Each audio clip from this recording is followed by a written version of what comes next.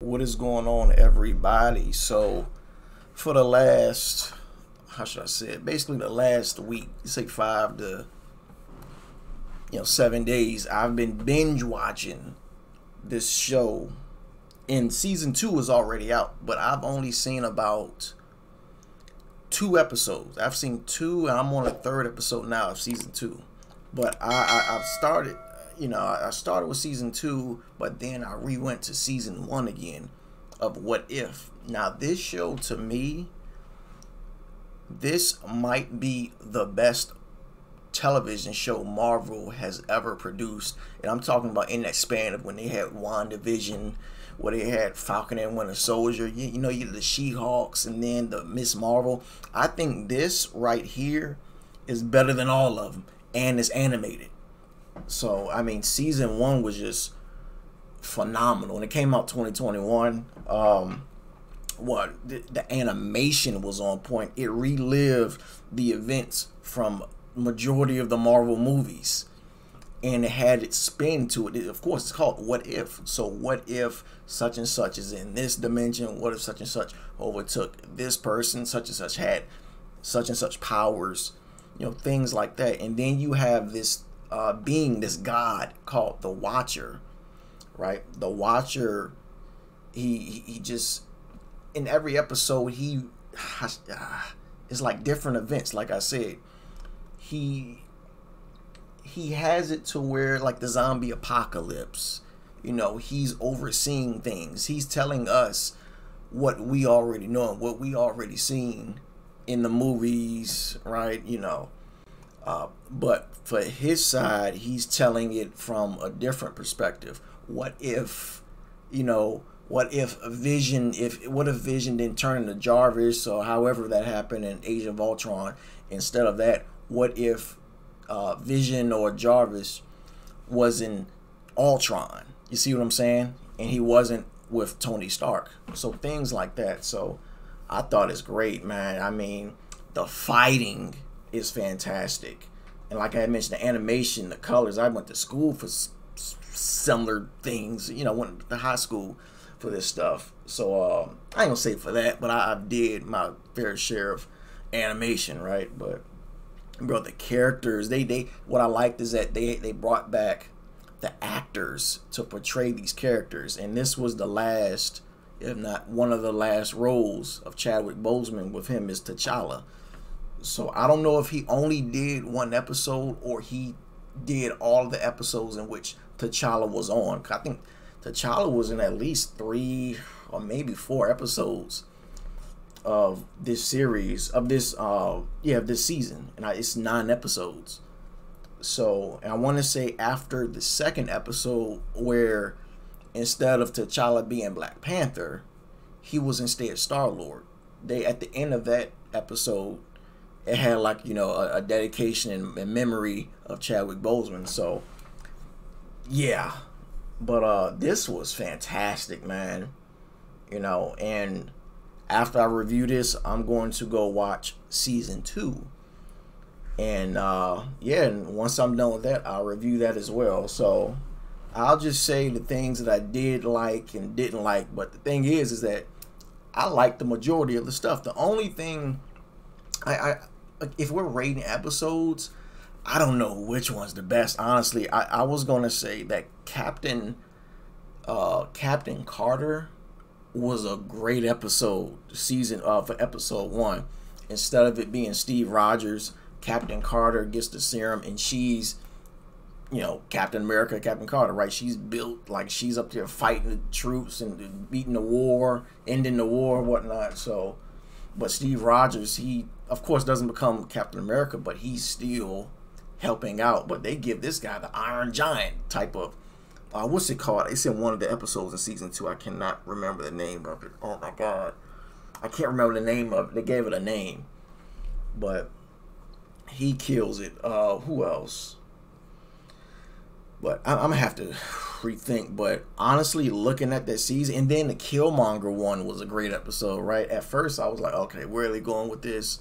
They relived, how should I say, Iron Man 1. Like I had mentioned, they go back into the previous movies and they it's like alternate dimension. It's alternative to what actually happened. So remember, in the first Iron Man, he's in, what was it, Afghanistan, and I think, what was it, he almost got blown up by his own missile, and then they capture him. But instead of that happening, Killmonger comes in and takes out everybody and saves Iron Man. I was trying to see where they was going with it, but I love the twist that they did with it. Killmonger was basically portraying both sides, but then they merged it to the events of the first Black Panther, where he's talking about, oh, why are you suppressing this? Why are you holding on to this? This should be for our people and whatnot. So, Killmonger, and then Michael B. Jordan came back and voiced Killmonger. So it's phenomenal, man.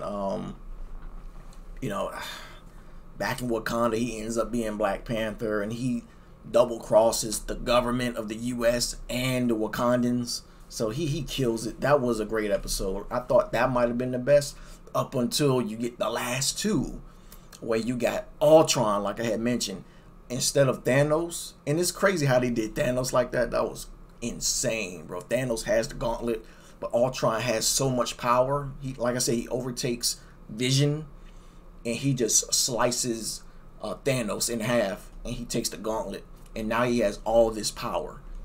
So that's that. But what was crazy was that he could hear the Watcher. The Watcher's up here like, oh man, he can hear me, because no one can see him or hear him because he's a god.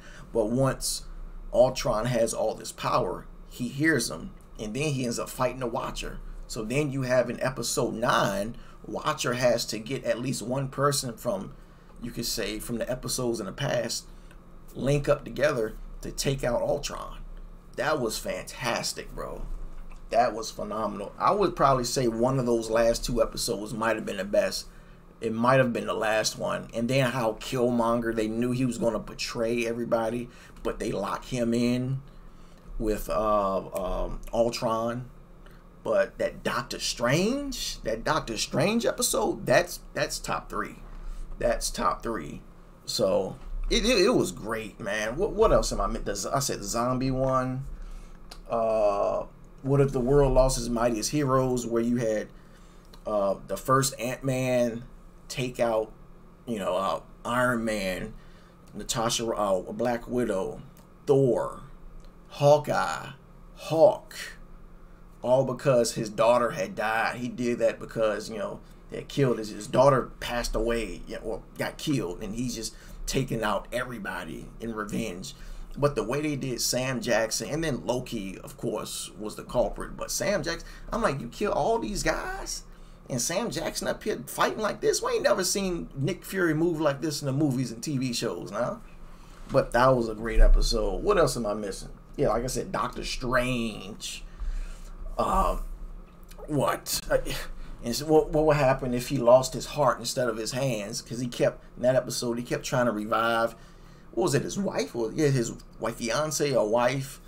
But due to the timeline, her dying was meant to happen in order for him to become Doctor Strange. But then you have the bald-headed chick, I know I forget her name, she's in the Doctor Strange movies, but she was basically the one that cut him in half, and she made that other half of Doctor Strange, but because she had to.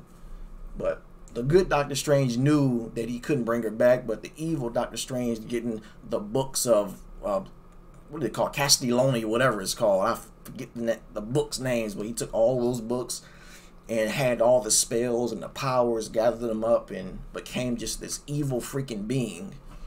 But it's just amazing how in the last episode that the Watcher, he got Gamora basically because of her whatchamacallit, her crusher, what they call it, things, not the jewel crushers, I can't think of it's the stone crusher, right?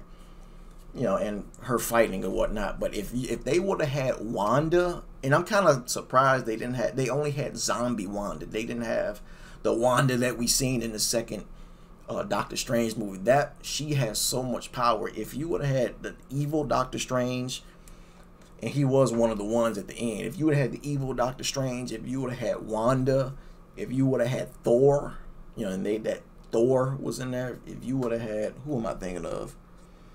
a Captain Marvel, all the people, all the superheroes or villains working together with all that power, they could have took out Ultron. But yeah, man, like I mentioned, Killmonger, the only what if Thor was an only child? Yeah, that one I would say was the weakest. I really won't feel it. I mean, it was still great fighting between him and Captain Marvel. Them going to different different countries and just fighting. The cinematics look great in every episode, but that one, the fighting was nice. Thor being separated from Loki. We know that him and his brother Loki are brothers from what we've seen in the movies, but this one was like, okay, what if Loki was not his brother, but instead he was picked up. Odin had sent him somewhere, and he was, and it was on the show, but he ends up being this big ass, tall Avatar looking dude. So he wasn't actually Thor's brother, but he was in the episode. But yeah, Thor was they just trying to get Thor away because they knew how much power he had, and him bringing all the other superheroes in Vegas, but they were just causing a ruckus, man, just partying, not trying to get out. So you trying to get S.H.I.E.L.D. to take these guys out with the help of Captain Marvel. But you know, that was probably the weakest episode. But yeah, man, this season was fantastic. Me looking at it, it's like, man, bro. So yeah, that's all I gotta say, man. Season 2 review will be up hopefully once I finish, but hopefully it's not too long, hopefully within a week, right? But anyway, I am out of here. Catch you all later.